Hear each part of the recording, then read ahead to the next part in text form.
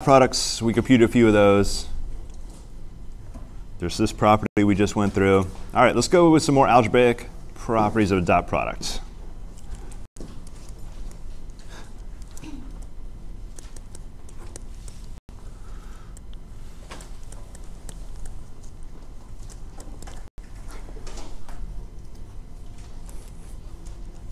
So we get the commutative property. It doesn't matter which order you do a dot product, you'll get the same answer because you're just multiplying coefficients, or multiplying the corresponding coordinates, add them together. So it doesn't matter the order. The reason we call it a product is because of this rule right here. How do you think dot product works with addition? If you didn't know anything about the dot product, it's distributed. So that's the reason we call it a product, because it distributes across addition.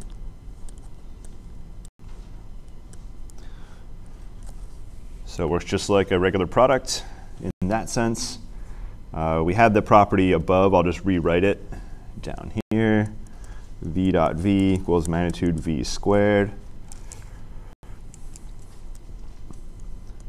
So if you take the zero vector, so again, the zero vector is written as a really bold 0. I just circle around like 4 times or 5 times.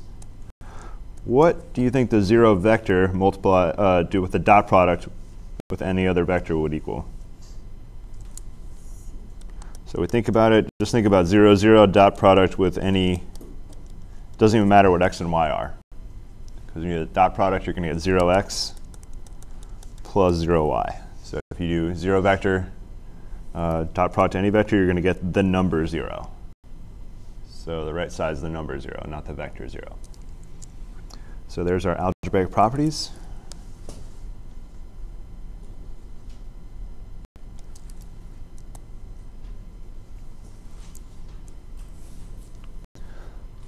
Oh, we also get the regular multiplicative property with scalar multiples. So if we have alpha u dot v, you can move your scalar around, or you can factor your scalar out like that.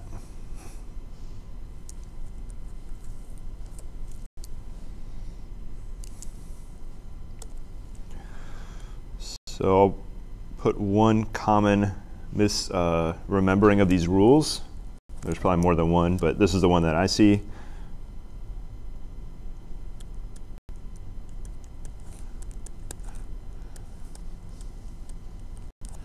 All right, this alpha does not distribute across multiplication. Why is that? Well, just think about regular multiplication. If we were working with numbers back in the good old days, 2 times 3 times 4, is that equal to 2 times 3 times 2 times 4? No, that would be an extra multiplied by 2 in there. All right, so it doesn't work for numbers, doesn't work for vectors. So when you're multiplying, you don't get to distribute multiplication across multiplication. You distribute multiplication across addition. All right, so be careful. Don't make that mistake.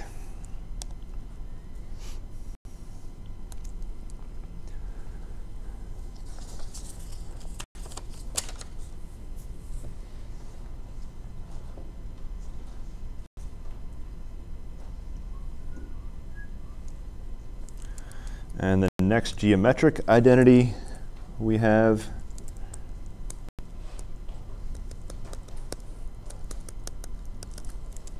there's 2 vectors, u and v. We can measure the angle between them. Doesn't matter how long the vectors are as long as they're not length 0, because it doesn't make sense to talk about an angle between a vector that has length 0. So as long as your vectors are not 0,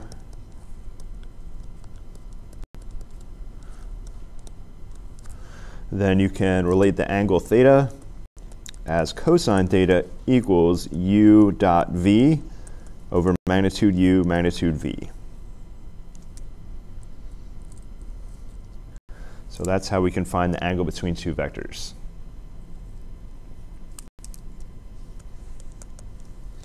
So our first example, find the angle between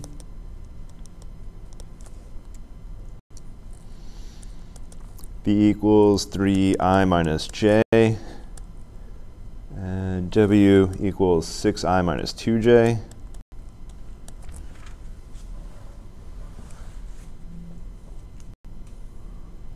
Oh, never mind. Let's do 6i plus 2j. All right, so find the angle between these two vectors. The only way I can relate angles to vectors is the identity right on the board there. That's the only real way to take two vectors in rectangular form and find the angle between them. So I'll just rewrite the identity. And one of our vectors is W.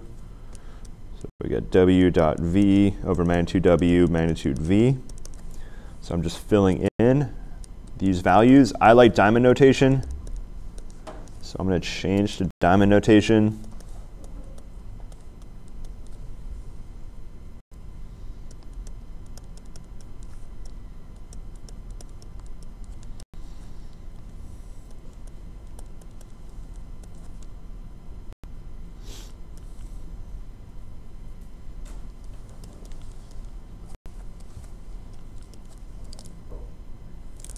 So actually turns out the dot product is usually a faster thing to compute. So 3 times 6 plus -1 times 2 divided by. So I want you to compute the two magnitudes here and then simplify this down.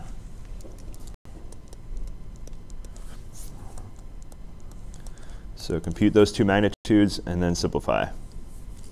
And you're going to have 2 square roots in your denominator.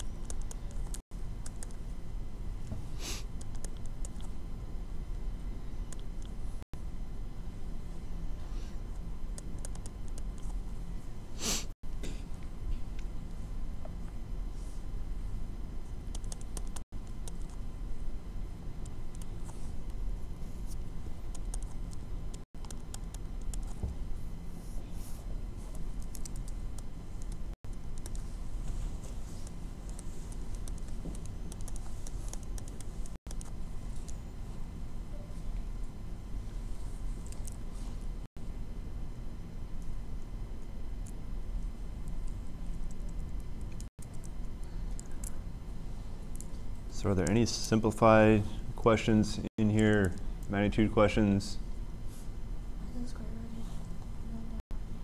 What's that? Why is it square rooted on So this is that 400 is a 10 times 40 right there. Uh-oh.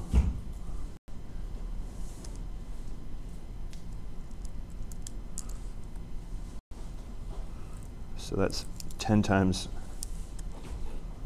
40, and then the square root of 400 is 20.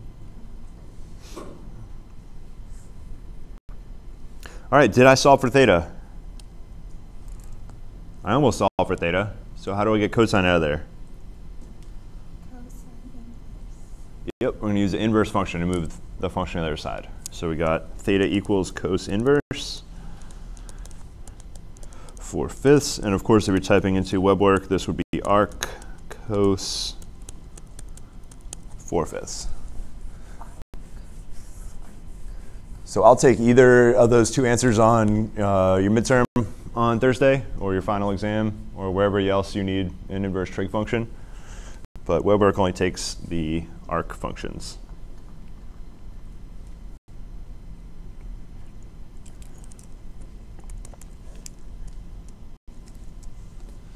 So the next question, I want to know, are these vectors parallel or not?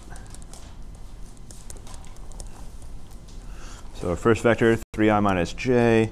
Our second vector, 6i minus 2j.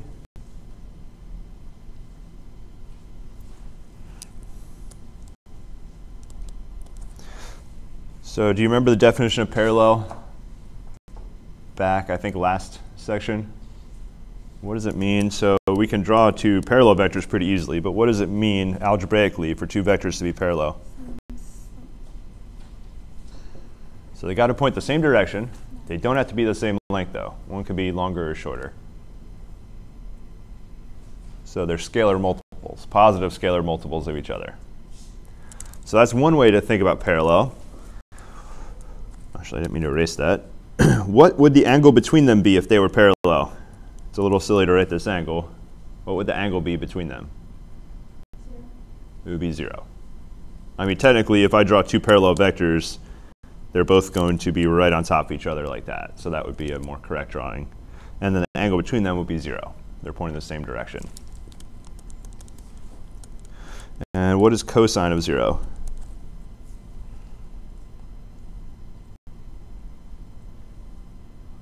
Tough questions on a Monday morning.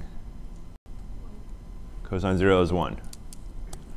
All right, so if they're parallel, I should get that the cosine of the angle between them gives me 1.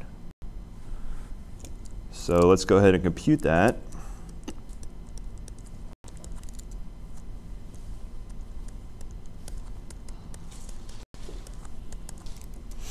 So v dot w, I'm just going to take their dot product right here. We get 3 times 6 plus 1 times 2.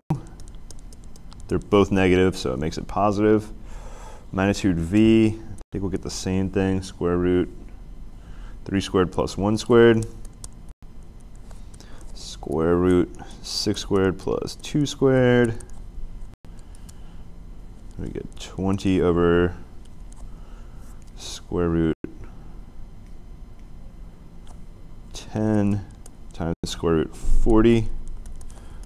20 over 20, which is 1. So cos theta equals 1, so that means theta equals 0 in this case. So yes, they are parallel. Now, I could have checked parallel by seeing are they multiples of each other. So easier way,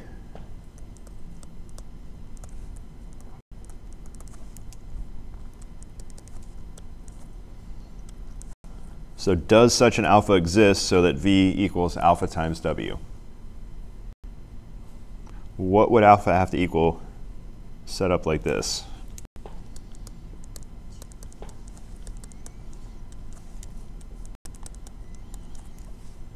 What does alpha have to equal here? Almost.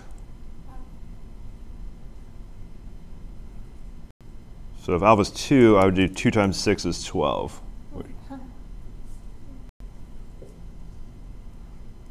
So is there an alpha that's greater than 0 that makes this equal? There is, because we know they're parallel. So what number is it? It's almost 2.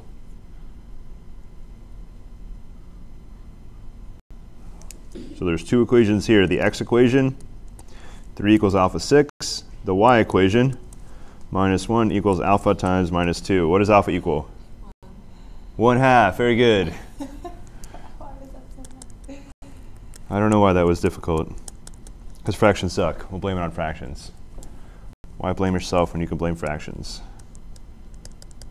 All right, so I can move the alpha to the other side and it would appear as a 2. You can always put the alpha on the other side as a reciprocal. All right, so that would be a way faster way to tell me they were parallel or not. Could you find this such alpha or could you not find this alpha? All right, so parallel, you should not use this cosine theta identity. That's not the fast way to figure out parallel. Let's think about perpendicular.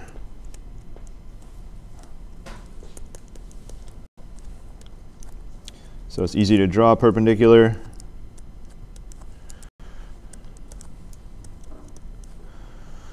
So in this case, our angle is pi over 2. What's cosine of pi over 2?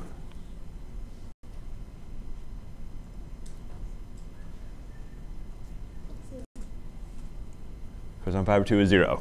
All right.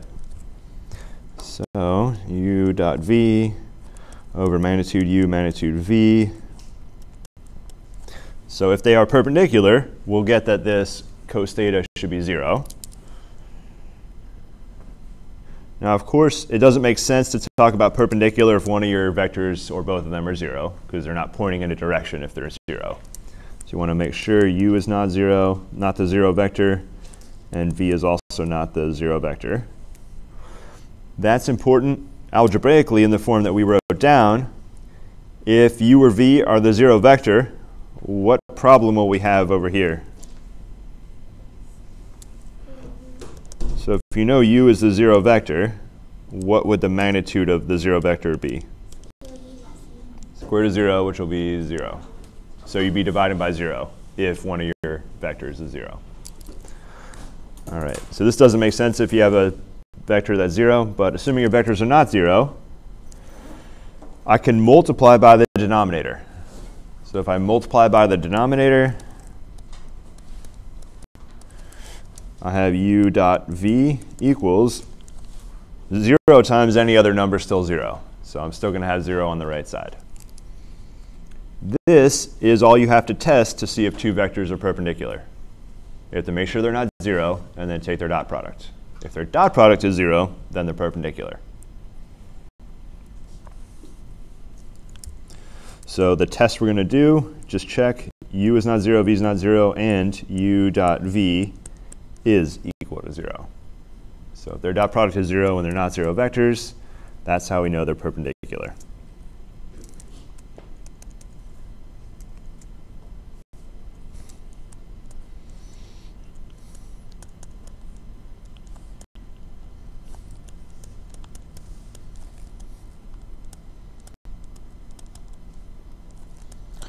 So are the vectors 3, negative 2, and 4, 6 perpendicular?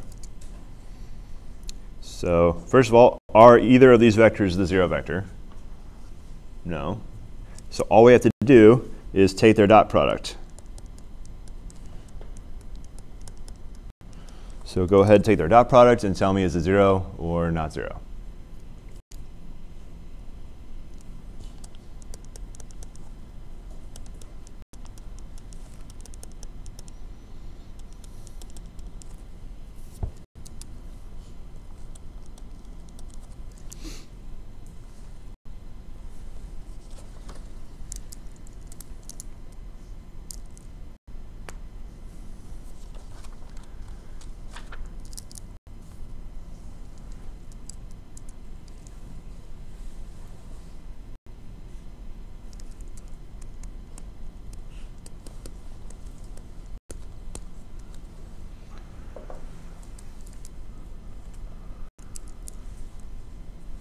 So the next topic we're going to look at is projection. It's kind of similar to projection in psychology class, but we're going to write down the algebra behind it. So what is projection in the vector world? The best way to think about it is if you have one vector that's horizontal on the ground and the other vector is above the ground, and you want to think about the light source being directly overhead. So it's shining down, directly down, and you want to look at the shadow. So if you project one vector onto another, it's basically like thinking about a shadow. One vector casts on the other vector. So the shadow gets projected down right here, such that there's a right angle. So the light is directly overhead, projecting downwards. And this vector down here is the projected vector. So the blue vector is the projection. So we'll write some names on these vectors. So the original vector is v, and the other one will be u. Actually, we'll go u and v. So this blue vector is a projection. The way we're going to write it is similar to a logarithm. So we're going to project v onto u. So I write it like it has a base of u, and then we're projecting v onto it. So it's a little bit strange to write it like this. The way I remember this is just the one down below is the one you're projecting onto. So that's one way to think about it. This formula I'm about to write down, will be on your cheat sheet. So you don't have to memorize this formula that I'm about to write down.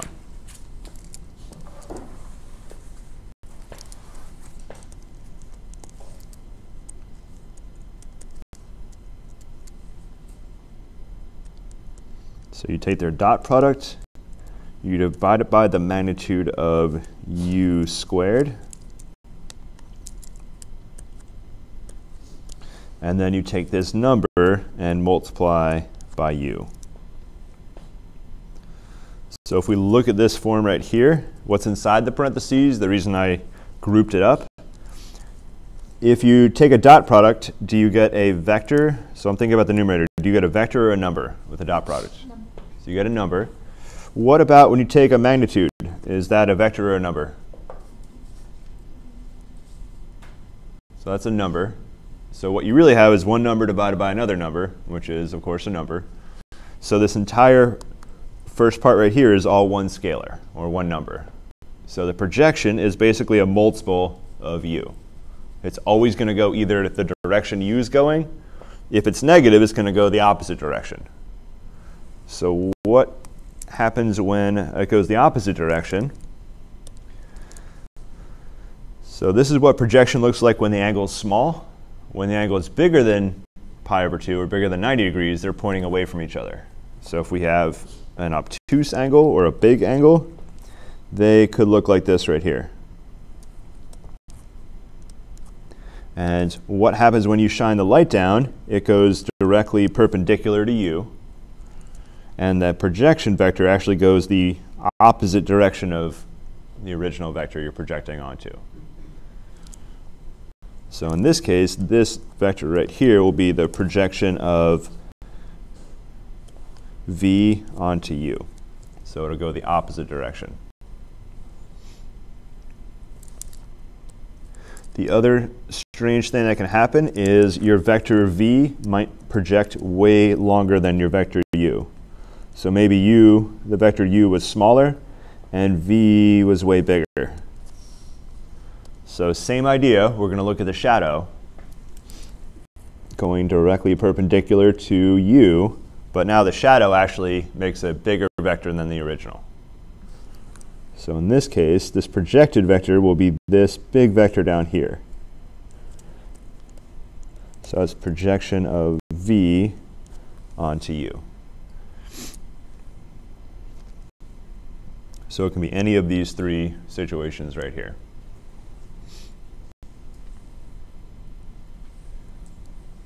There is a way for the projection to be a zero vector.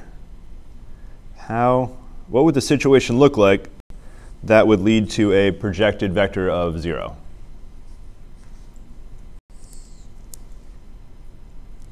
So if we assume u is flat on the table, what would v have to look like? Straight up and down. So it makes a shadow that's basically the 0 vector. So you can absolutely get a projection of 0. It means your two vectors were already at 90 degrees, or they were perpendicular. All right, so this is projection. So I'm going to write do not memorize.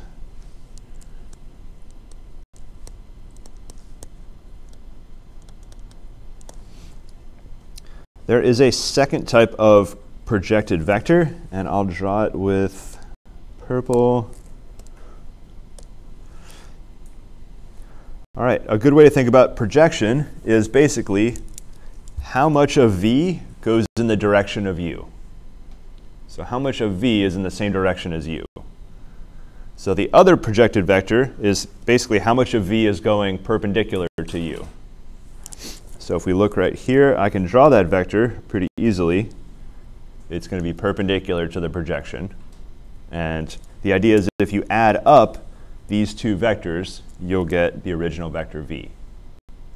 So this one's called the orthogonal projection. So I'll write it as O projection of v onto u.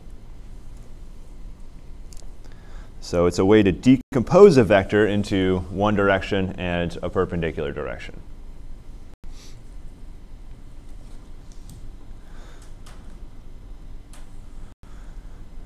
So the way we're going to compute this orthogonal projection, I'll write it down below. Actually, I'll write it on the right side, and when we solve for it, we'll write it down below. So if I add the two vectors, the purple and the blue vector, I get v.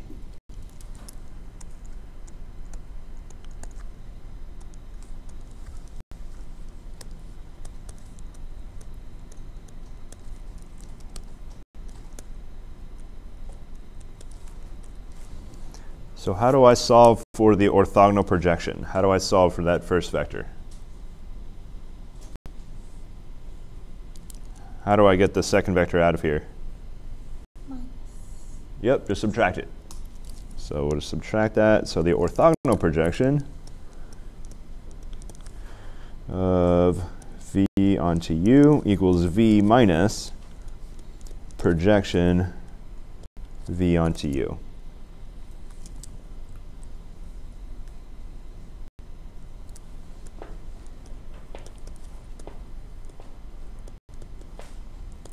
So you don't need to memorize that orthogonal projection either. You need to know what they are, but you don't need to memorize the formula.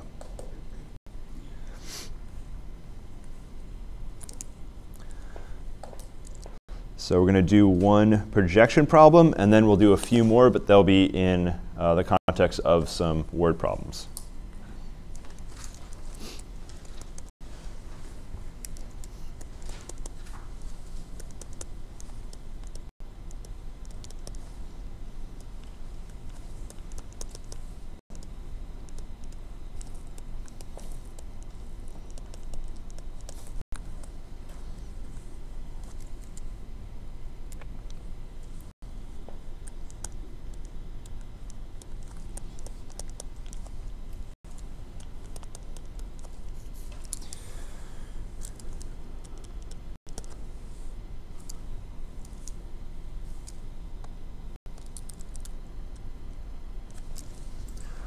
So a good thing to do to gain some intuition is to graph these vectors out. So let's go ahead and graph these two vectors. They're pretty easy to graph. 1, 3.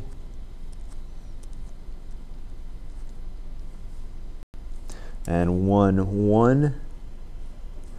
Now, that's probably too small of a scale.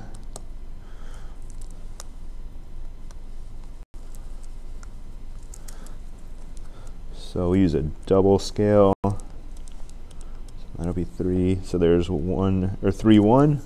Oh no. But I don't want that vector. I want 1, 3.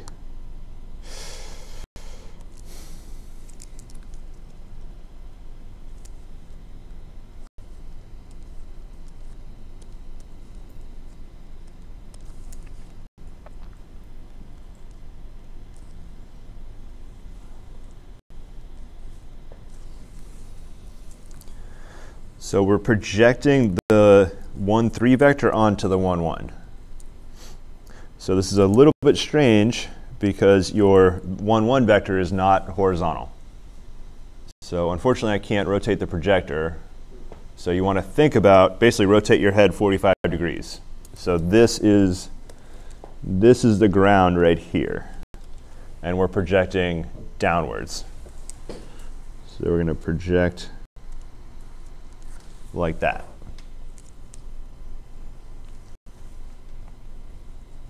So I can draw the projected vector pretty easily.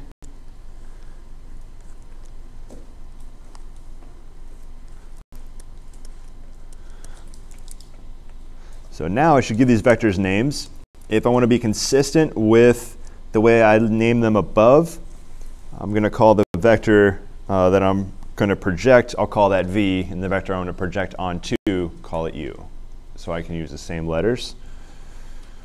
So I'm going to call the first one v, the 1, 3, and the second one, 1, 1, I'm going to call u. So go ahead and compute the projected vector and the orthogonal projected vector. So I'll put those two formulas on the board. And you should have some idea of what the projected vector will look like. You just have to figure out basically how far out, what number you're going to project. And you better get something bigger than 1, according to our, looks like approximately 2.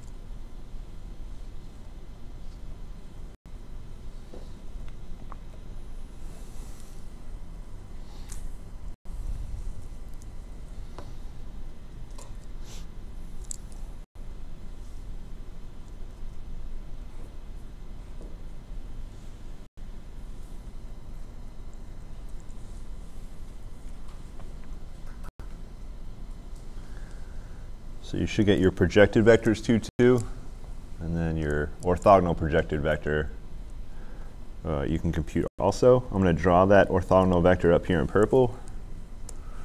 You can basically see the dotted, there's two ways to draw it. You could draw it right over here, or you can draw the same vector over there. It doesn't matter which of those two ways you want to draw it. They mean the same vector.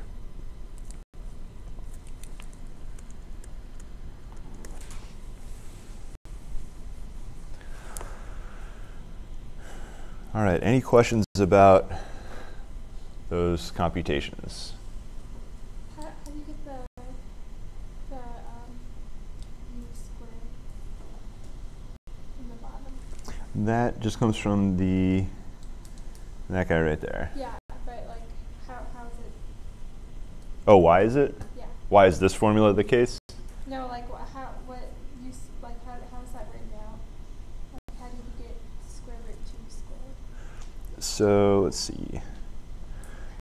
So that was, if I read out all the details, that's square root squared. So we got 1 squared plus 1 squared, like that. Okay. So I'm just going magnitude of that 1, 1 vector and then squaring the magnitude. Okay. So basically the 2 cancels the square root.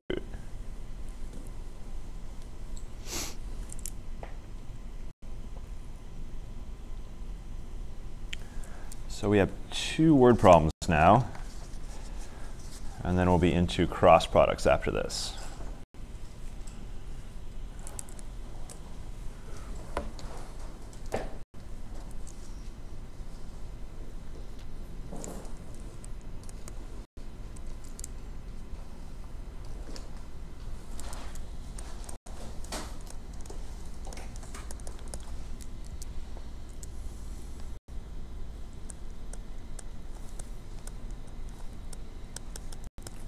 So a wagon is on a 30-degree hill.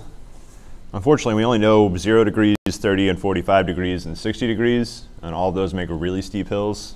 30 degrees is a pretty serious hill. You could do other hills too, but we need to break out a calculator if we're going to have a 3-degree slope. So if we were thinking about, moving something up train tracks, I think they don't get much steeper than 3 degrees or so. So most hills are not this steep. It would be a good sledding hill. All right, so wagon's on a 30-degree hill, and it weighs 100 pounds.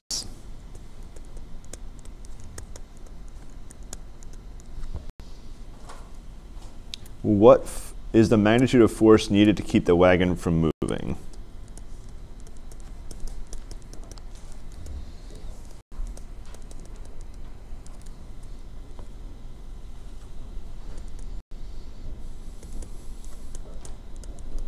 And this force is going to be parallel with the hill.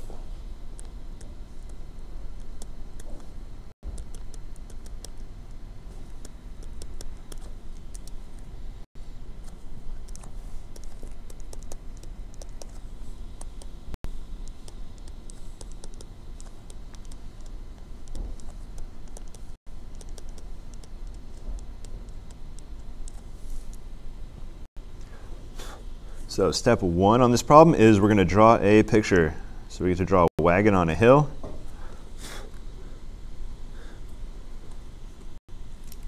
So 30-degree hill, maybe something like that.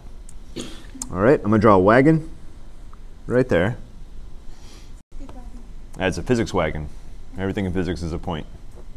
Until you get to advanced physics, and you have to worry about the, what do they call it? The torsion tensor, the center of mass, and all that good stuff. But for now, everything in physics is just a point. All right, we have 100 pounds. That's going to correlate to a force pulling in what direction? Down. Down. So gravity's always going to pull straight down. So we got one force going straight down, and I'll call it Fg for the force of gravity. And if I write out in rectangular coordinates, how much x is there? 0. So we got 0 in the horizontal. What about vertical? 100. So we go 100, but I want 100 down. Yeah, so we're going to do negative 100. So you could do positive 100, but then your gravity will be pulling upwards. So you want to be careful and think about how you're choosing your axes. I generally recommend do gravity going downwards because your intuition gets kind of messed up if you flip that over. All right, so this is a static equilibrium problem. So I could think about all the forces together. So there is the force of gravity. What direction would we have to push to keep the wagon from rolling downhill? So we have to go parallel in the uphill direction. So this direction, we're going to need another force. I'll call it FP for the force you have to push to keep the wagon still.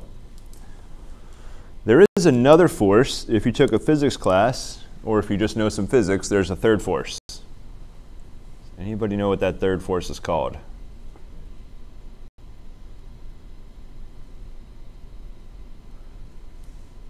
You took too much chemistry and biology, apparently. Yeah. It's called the normal force. So it's the same force that keeps you from falling through the center of the earth, or to the center of the earth. So it's the force at the moment your chair and your feet are experiencing. So it's basically the earth pushing back on you. It's the reason we don't just fall. Have you ever seen Interstellar? I think so. There's some crazy gravity. So there is a third force, and I'm going to draw it. We don't necessarily need it because the way we're going to compute here is going to be, we're going to use projection instead. But I could call it Fn for the normal force. So there is technically a third force, and it's the reason you go downhill is not because of the direction gravity is pulling, but because the normal force is pushing you a little bit to the left. And the steeper your hill is, the more this normal force is going left. So if this hill is, barely like 1%, the normal force is only going a tiny bit to the left, which is why you don't roll that quickly on, a slope that's not steep. But if you're on a 45-degree slope and you're in a wagon, you're probably in trouble. You're going to go really fast. And unless that was your intention, it probably won't turn out well. All right, so we're going to do this without even worrying about the normal force. All right, so the way we're going to accomplish this, we're going to project.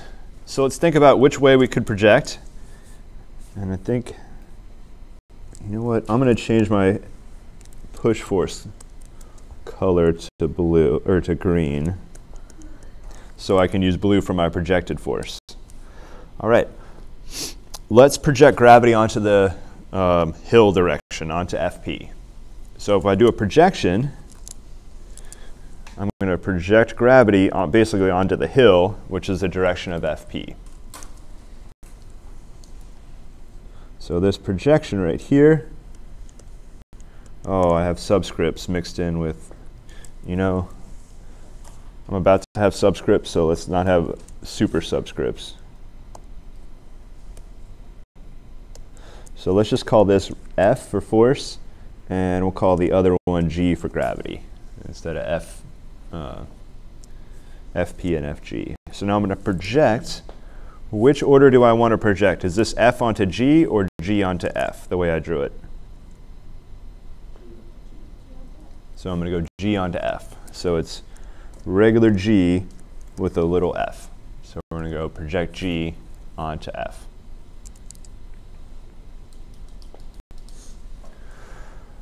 So if you remember static equilibrium, what that means is this projection force right here needs to be the same as the force that I push in the uphill direction.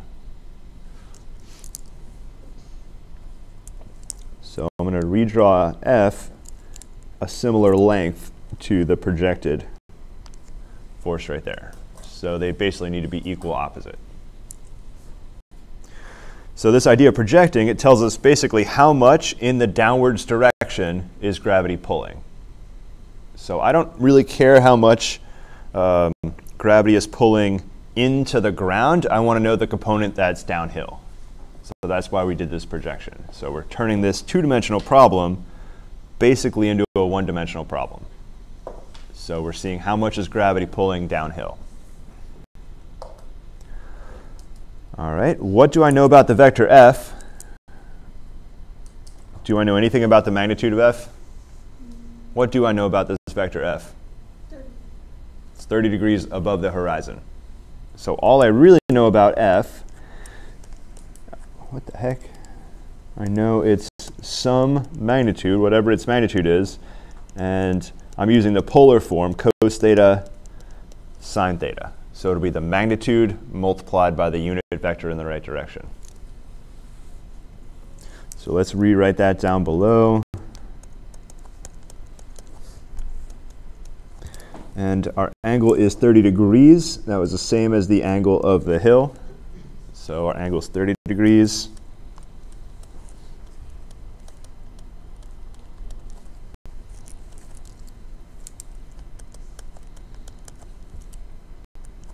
So cos 30 square root of 3 over 2. Sine 30 is 1/2.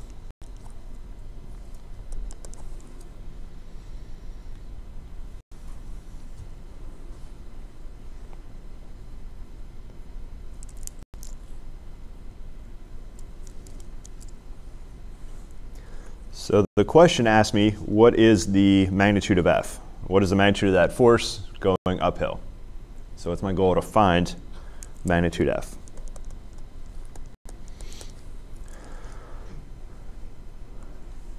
So let's compute that projected force right there.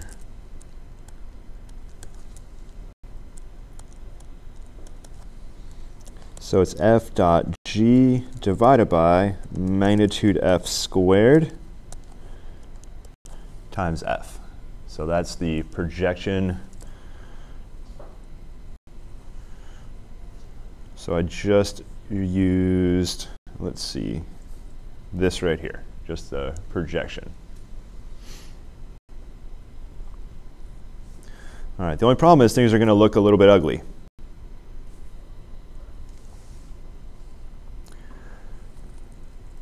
So that's how to compute the projection. So the projection is basically equal but opposite to the force that I actually want. What would you say about the magnitudes of F compared to the magnitude of the projected force? Just the magnitude or the length. They better be equal, right? It needs to be the same amount in one direction as it is in the opposite direction to keep it still. So that means magnitude of F is the same as magnitude of this projected force. So what I really need to do is not just find the projection, is the magnitude of the projection is what I want to know. So what's the magnitude of this? So I'm just putting magnitudes around these. So I don't need to know necessarily the projection, I just want to know what's the magnitude of this force.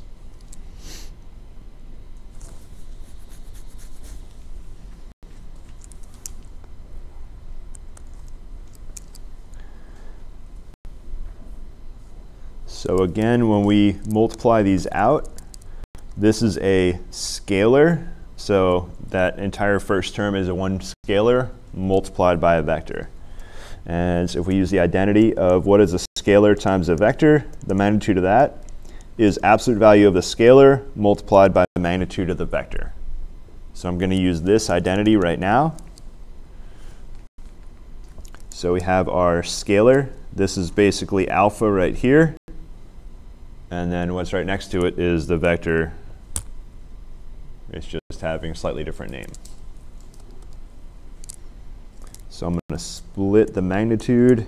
So it's F dot G divided by magnitude F squared multiplied by magnitude F. Good news is absolute value behaves just like magnitude. So I don't need to make a huge distinction about what is what. So absolute value of F times G is divided by this other magnitude squared. I could just compute the absolute value.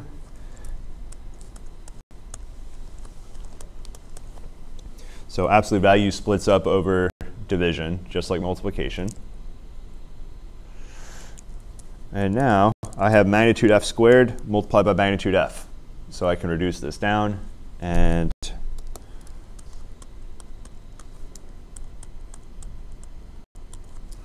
we're left with this. All right, so we know a little bit about F. We know everything about G. So we can go ahead and plug in what we have for f and g now. So I'm using this version of f. That's the nicest version I have of f. And I'm going to use the only version I have of g right here. So I'm just going to fill those two in.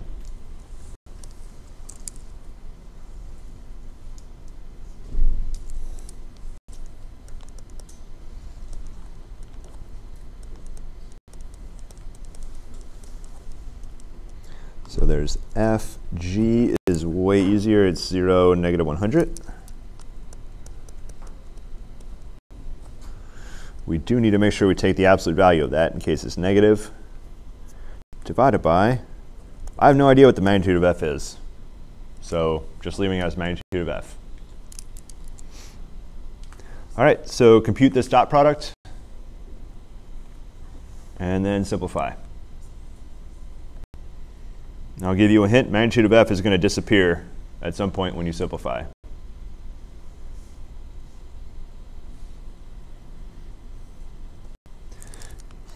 And if you're a little worried, this is just alpha v dot u, which you can bring your alpha outside and compute it like this. So you can leave your magnitude f outside and compute the dot product like this.